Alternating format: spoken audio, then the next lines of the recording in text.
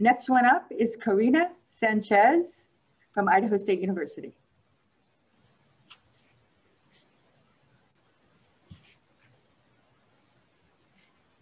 I'd like to draw everyone's attention to this bird here on the top left. This is a raven, and my guess is that many of you have seen this bird before. But did you know that it's one of the most intelligent animals alive, and that it has the rare ability, like us, to problem solve?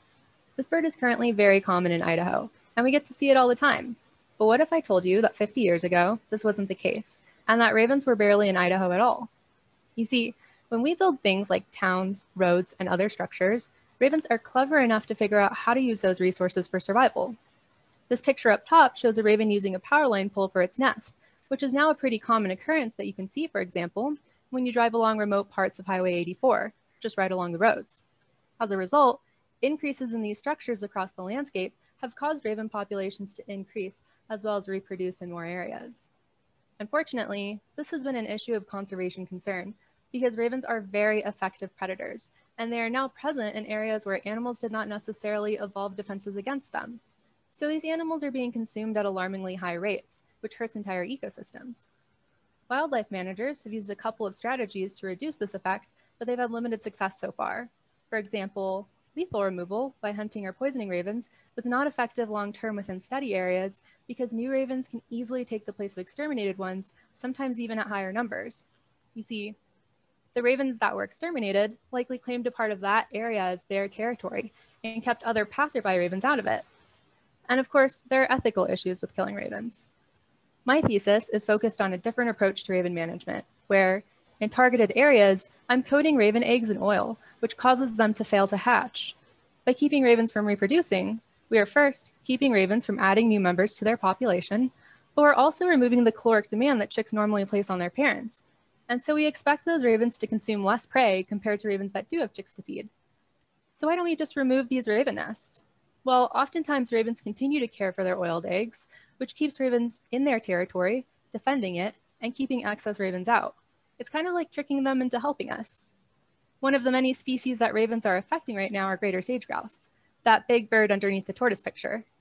Ravens consume sage grouse eggs and cause their nests to fail, which is really hurting sage grouse populations. So we're treating all the raven nests that we can find in our study areas with egg oiling and measuring changes in how sage grouse nests survive. So far, results have already shown a large increase in the survival of sage grouse nests, and that's been really exciting because at the end of all of this, we're really hoping to use these results to improve conservation strategies for ravens and all of the many species that they are taking a toll on. Thank you. Thank you, Corina. So when you talk about the areas that you're working on with this research, what areas of the state are you conducting this research?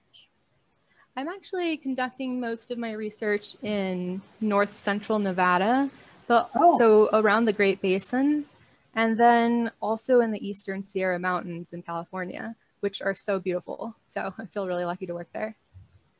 Oh, that's interesting. Yeah. So what led you to, why did you choose those areas? Well, they have some sage grouse populations that I had worked with prior to graduate school. I was working for the U.S. Geological Survey. And then that kind of turned into a partnership with an advisor at Idaho State University to do a master's. So it was nice to continue my work there. That's great. That's great. And how long have you been doing this? This is the second year of my master's degree, but I got to actually start working on this project a year before I started my master's degree. So I have a little bit more data, which is really nice. Yeah, it's always interesting to see how much time you've taken on this, and you had to distill it down to 3 minutes. But yeah. Thanks for sharing with us, and good luck with your work. Thank you so much.